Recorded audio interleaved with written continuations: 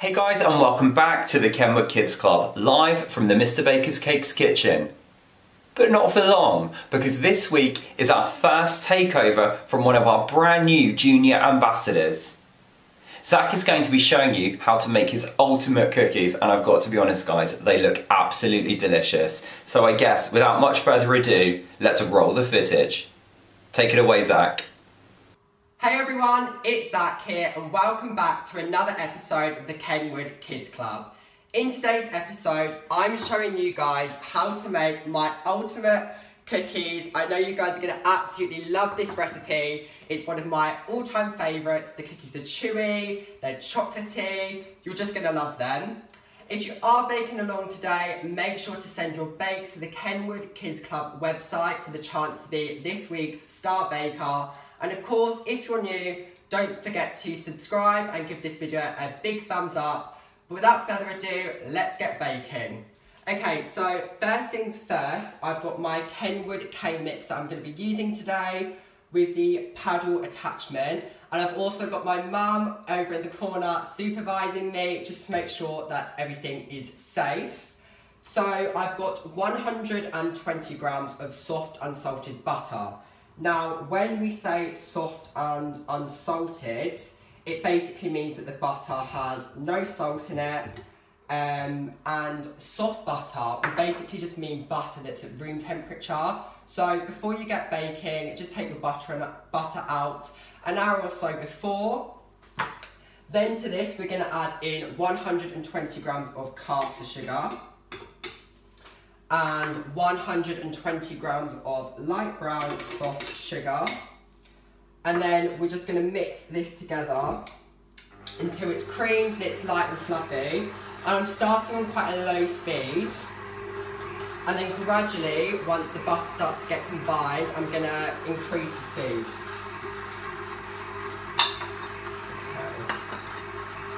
So currently, as I just mentioned, I'm going to go through it all. We've got our butter in here, our caster sugar and the light brown soft sugar. So we're using two different types of sugars, caster sugar and light brown soft sugar. Now the light brown soft sugar is definitely a key ingredient in this, as it really helps you get that chewy texture of the cookie and it adds so much flavour. So now I'm just going to gradually increase the mixture of my speed.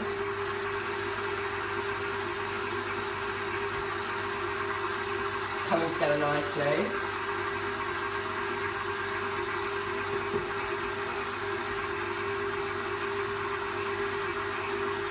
I'm just going to give it another 30 seconds until the butter is well incorporated with both of the sugars.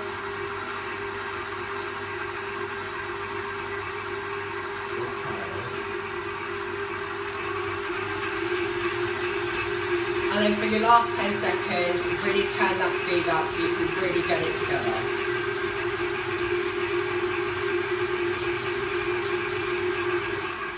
Okay, there we go. So now that my butter is creamed together with my sugars, it doesn't have to be too creamed together as long as you roughly do it.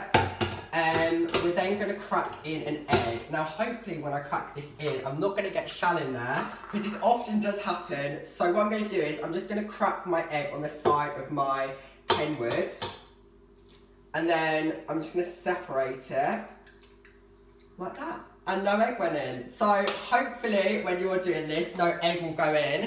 But if it does, then just fish it out. It's absolutely fine. It happens to the best of us. And then we're just going to mix this again until our egg is well incorporated. And again, starting on a low speed and then we gradually increase. And then whilst that's mixing in, we're going to add in 1 teaspoon of vanilla extract.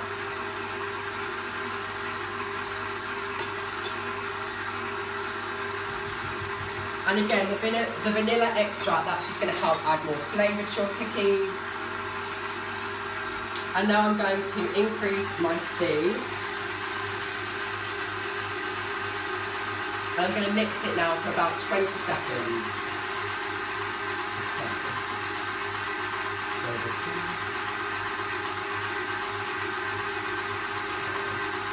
Again, I'm increasing my speed now. And I think that's done now. So now where we've added in our egg, we've got a really nice smooth mixture, which is just what we're looking for. And I'm going to scrape all of this mixture of my paddle attachment. This is how it should be looking. And I'm just going to use a spatula and scrape the sides of my bowl. And this is really important that you do this because you want all of the ingredients to get well incorporated. And then once it looks something like that, you can add in your flour. So here is 250 grams of self-raising flour. I know we're making cookies and I'm using self-raising flour, but trust me on this one, it really helps you get a chewy cookie because the cookies rise in the oven and when you take them out they sink back down, which resembles a really nice chewy cookie, which is just what I love. So we're going to add in our flour now, as well as a pinch of salt. So the salt is just going to add a bit more flavour and really just help balance out all of the sweetness. And now this is going to go back onto my Kenwood, like so. And as always, right now it's more important than ever that you start on a slow speed, because if you go straight in there and the Kenwood is too high, you're going to get a flour cloud, it's going to go everywhere. But a little tip for what you can do is I actually do this whenever I make buttercream because icing sugar goes absolutely everywhere and it's not fun. I actually like to get a tea towel and put it over my Kenwoods, and then I'm still starting on a low speed, and then I'm going to gradually increase it, and hopefully the flour that way isn't going to go everywhere. So that's a really good tip that you guys can note down, and I definitely do recommend it. Have a little peek. So now we're just mixing this until our cookie dough has formed, and then we're getting on to something super exciting. So whilst that's mixing, I'm going to get a little drink, because I'm gasping. That's all this talking I'm doing. Right. There we go. Oh, a little bit longer actually. So now I'm going to take the tea towel off because the flour is mostly incorporated now. And as soon as it forms a dough, you want to stop. Because if you do over mix this, you do risk the chance of your cookies coming like quite tough. And you don't want that. Okay.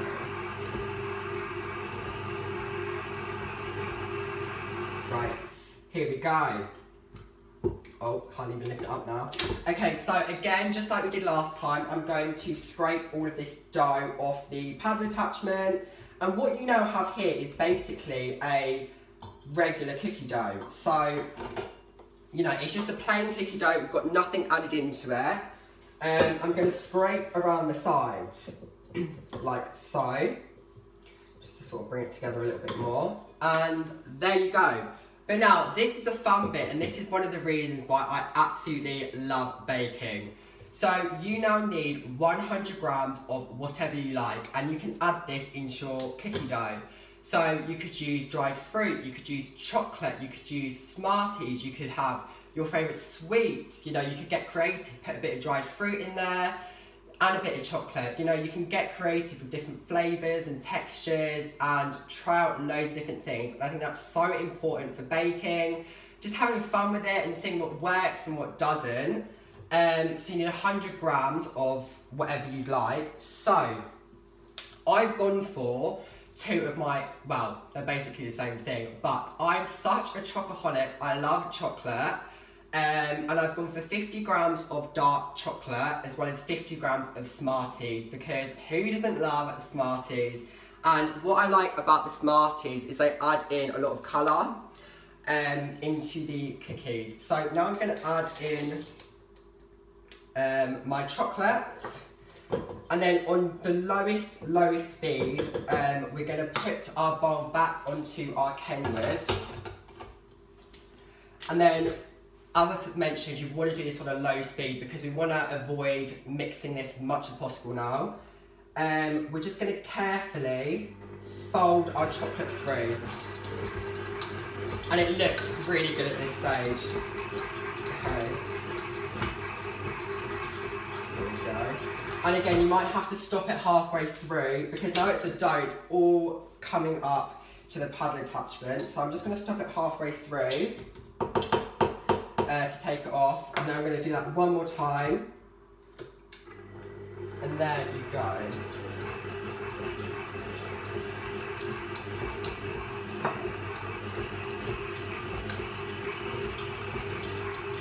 And there we go. Your cookie dough should be looking something like this. Really, really nice. And this is what I love about the Smarties, because it's added a whole new level of colour into our cookie dough. There we go. And I've just realised this, and I completely forgot to mention it at the start, but you want to preheat your oven to 180 degrees or 160 fan or gas mark 3. So get your oven preheated, because I completely forgot to say that. But that's fine, it'll preheat in time. Okay, so now we've got our dough here, we're ready to shape it. So I mean, really, you could shape it however you want, but I'm going to do regular cookie circles. So here I've just got a baking tray, and I have lined it with some greaseproof paper so our cookies won't stick to the tray. And now I'm just going to make some space, because it is an absolute mess down here with all of the bowls. So I'm just going to tidy up a little bit.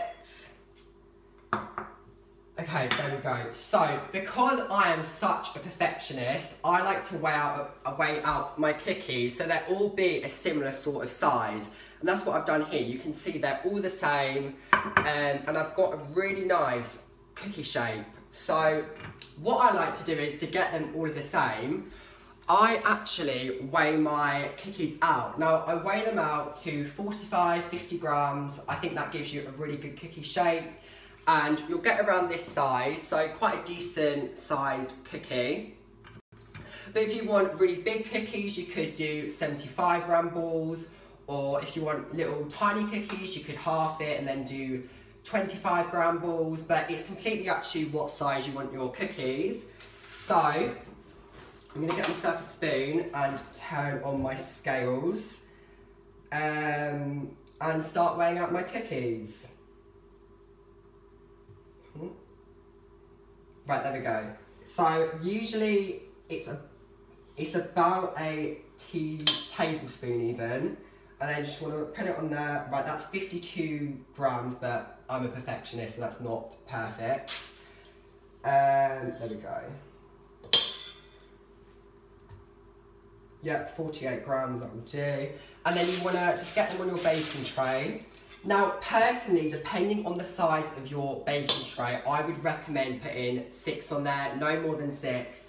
Because when you do put these cookies in the oven, they will spread out. But I'll talk to you a little bit about that once I've finished weighing out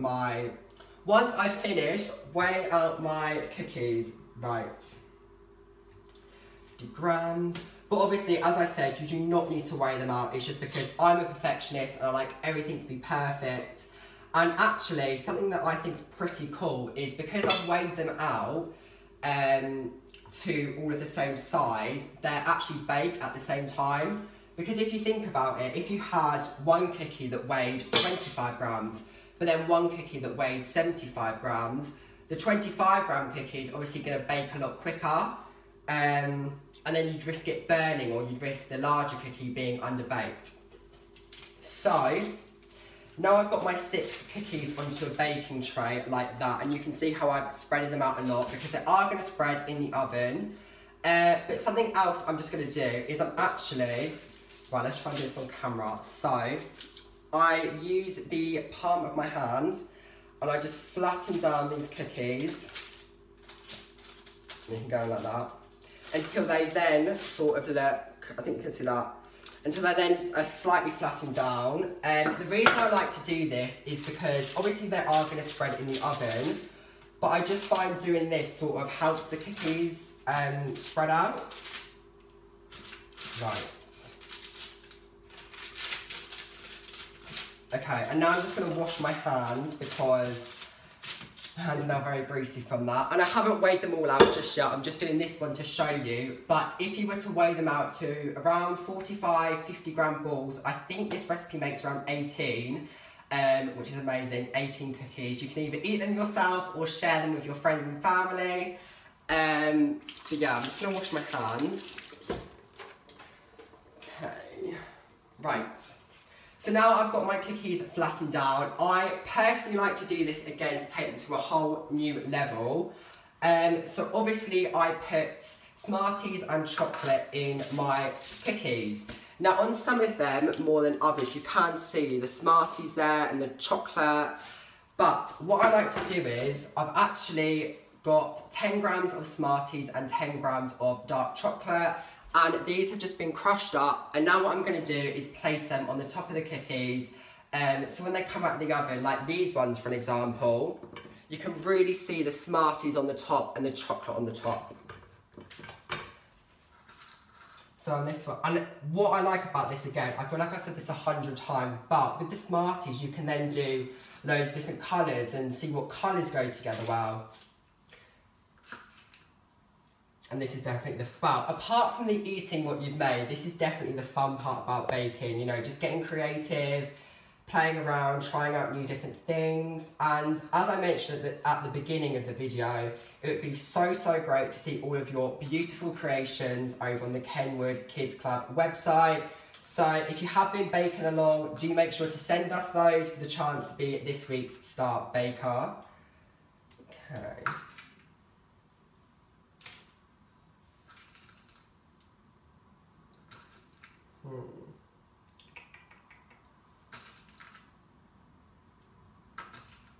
Right, they're looking really good actually. And it just jazzes them up a little bit as well. Okay.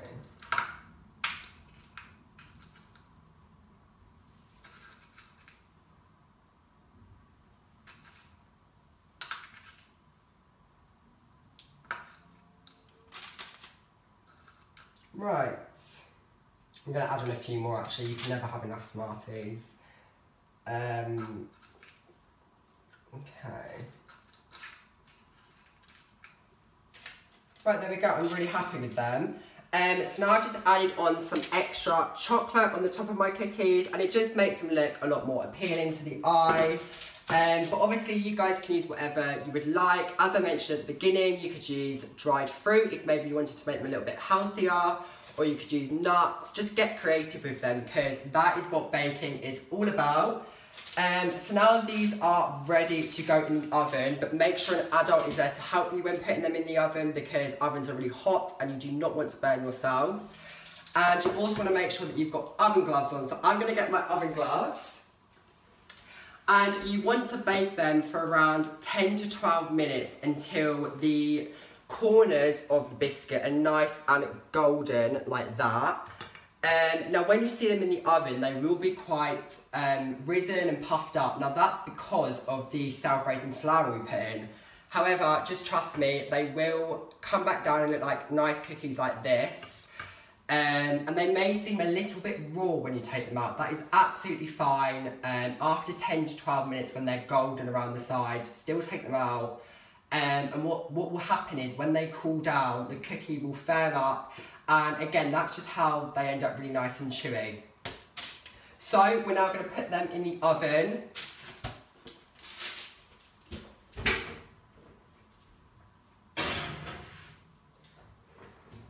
Right, there we go. Very excited. And also, I've just got to say this, they taste absolutely amazing when they're straight out of the oven whilst they're gooey and that chocolate's melted.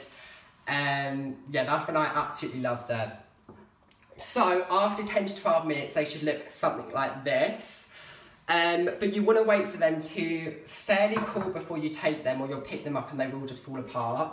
But yeah, these are the cookies I made earlier. So I did a Maltesers one here, and then I did a chocolate one. But in the batch I've just made, I got creative and did Smarties and chocolate. But obviously it's totally up to you guys. I think I'm going to have a chocolate one now to eat, because they have been sitting here for this whole video. I don't know how I haven't managed to eat one yet. But here, oh my god, just look at that. And they are the chewiest cookies you will ever. They would go nice with a glass of milk actually. That's what they'd go nice with. Right, I'm going to try some of that chocolate on.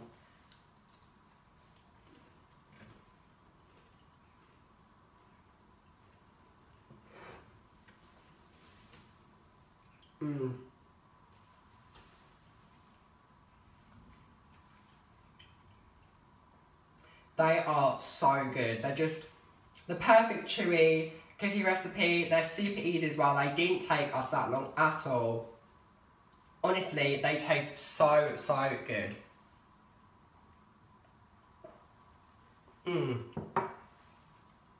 That was amazing. These cookies are, they're literally the best thing in the world. I want them all day, every day.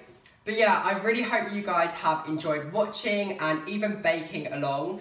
As I've mentioned a couple of times in this video, if you have baked along, make sure to send your photos into the Kenwood Kids Club website for the chance to be this week's star baker.